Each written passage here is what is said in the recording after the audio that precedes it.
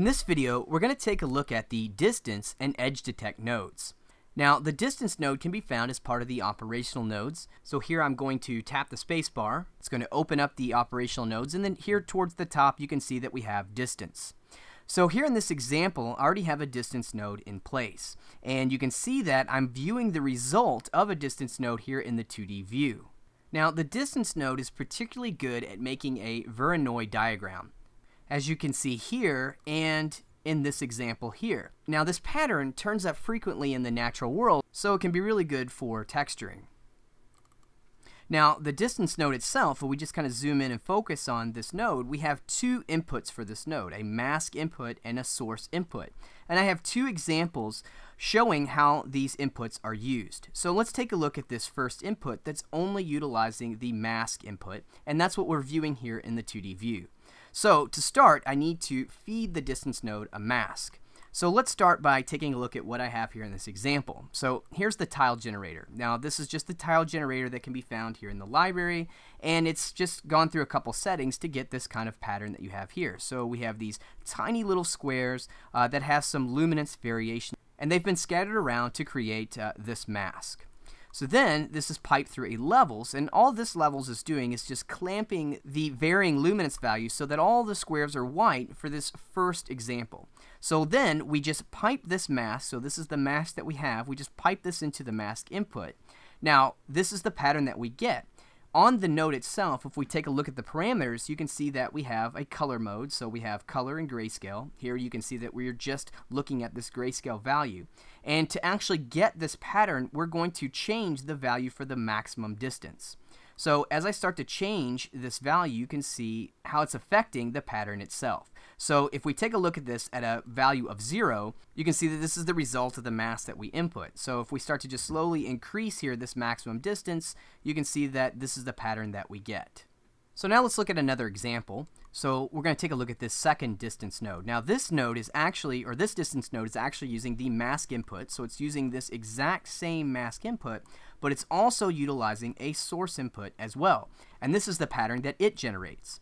So let's go back to that tile generator and let's look at the difference between the mask and the source. So this is going to be the source. Remember, it's that same kind of scattered little square shapes with varying luminance values. And then we have this levels, which is just, again, just clamping this so that we get more of a binary mask.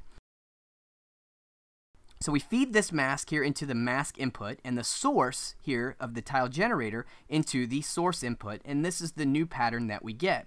Now again, if we go ahead and check out the maximum distance, let's go ahead and just move this all the way down here to basically 0. You can see that we are looking directly at the source, which brings me to the combined source and distance options. So notice here that I'm looking at only the source input, which is here on the distance node itself is the second input. Now as I start to increase my maximum distance, just as before, you can see that what we're doing here is we're increasing this distance, and here we get the pattern. Now we also have the option to utilize this combine. So if we come in here and we click this combine option, the distance node will combine the distance computation with the source itself. So in this case, you can see now the pattern that we get is just a little bit different. You can see some of the source pattern as well as a combination of the distance computation. In our case, for the particular pattern that we want to work with, we're going to switch this only to source. So let's just step away from the distance node for a moment and let's focus on the edge detect node. So here in this section, you can see that I'm viewing the output of the edge detect node. Now to find this node, it's going to be located in the library, and you can find it by searching edge, and here you'll see the edge detect node. Now the edge detect node itself only has just a few parameters. Here I have a tile random, and this is being fed into the edge detect. And you can see that if I just adjust the width, you can see how that's updating and changing the pattern. And then we also have an edge roundness. So let me just kind of zoom in on this area here. And let's just decrease here our edge width. Now, if we take a look at the edge roundness, lower this value, you can see that we can get very sharp corners. And if we increase the roundness, obviously we're going to be rounding out the corners. Now, I mentioned in the bevel node tutorial that the bevel utilizes a combination of the distance node and the edge detect node to create the bevel effect. So now let's take a look at how these two nodes can be used together. For example, edge detect uses the distance to make edges more or less thick. So here's an example. If we go ahead and just double click the bevel node, in this case here, I'm feeding this edge detect into the bevel to create this shape. And so just as we covered in the bevel node tutorial, we can now start to utilize distance as it's part of the bevel node itself. So here you can see where I'm starting to get, some different values here on the bevel of these edges. Here's another example that was also covered in the bevel node tutorial, in that a gradient is used. So we have this gradient here. This gradient is used to drive the bevel profile. Again, we're using edge detect to get this shape that we want to work with, and then we're going through here and we're using bevel to create some customized profiles for that bevel operation. So if we take a look at the entire workflow to this, we start with just some random pattern that we either create through procedural means, or it could be a bitmap that we import into Substance Designer. We can find edges on that to create a version of that pattern, and then we can utilize the bevel node to bevel different patterns. So let's look at another way that distance and edge detect can be used to generate patterns. So going back to this pattern that we had generated, let's now add an edge detect to this to create some different types of patterns. So I'm taking this pattern and I'm feeding this here into the edge detect, and you can see that we get more of this kind of organic shape. Or we could use the same pattern with an edge detect to create cracks. Or we can use bevel to create some kind of rock shapes. So as you can see, the distance node in combination with edge detect and bevel can be used in various ways to create very interesting and organic patterns that you can use in the texturing process. So now let's take a look at a practical example on how these techniques can be used.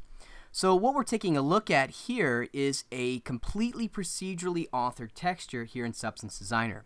It was created by Nicholas Weirman, who is a tech artist and developer for Algorithmic. And Nicholas is a true Substance master. So here, we're just going to focus in on just this area to demonstrate how these cracks were made. So let's just look at this portion of the graph, and as you'll see, it covers a lot of the techniques that we had just talked about previously. So let's start here with this pattern. So it begins with this tile random node, and so we start to get this pattern, and you can see that we have some varying luminance. Then here we have a mask that's created, so just using the levels node to create a mask.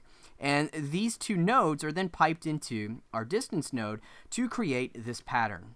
Again, just as we talked about previously. So now we want to take this pattern and we want to create some cracks. So this distance node is then piped into the edge detect. And so this is what we get. Here you can see the edge width setting is set to 1. Now we just want to thicken this line up a little bit, so we'll just kind of modulate this pattern. So here we have a blur, so we have two blur nodes here, and we got just a little bit of a change on the intensity to this. And what we're going to do, take this first blur node and we're just going to warp it, and it's going to be blended with this second blur node. And so this is what we get. So the lines are just a little bit thicker through going through this modulation. Now we have another warp node. Let's take a look at this. This warp node starts to just warp or distort these cracks a bit, and so this warp is simply driven by this purlin noise, and this is the effect that we get. So then this pattern is then piped into the slope blur, as you can see here, and it's just simply modulated with a slope input of this noise. And so this is what we get to create these cracks. Now again, if I just kind of move back here to my pattern, so let's come back over to probably our edge detect, and if I wanted to increase this, let's say that we take the edge width and maybe go from 1 to 2. Here in the 3D view, you can see where that has just increased that width of that crack. Now this isn't what we'd want to do, but as you can see, this combination of utilizing the distance node and edge detect allows us to create specific patterns that we can then further modulate to create crack effects like you see here.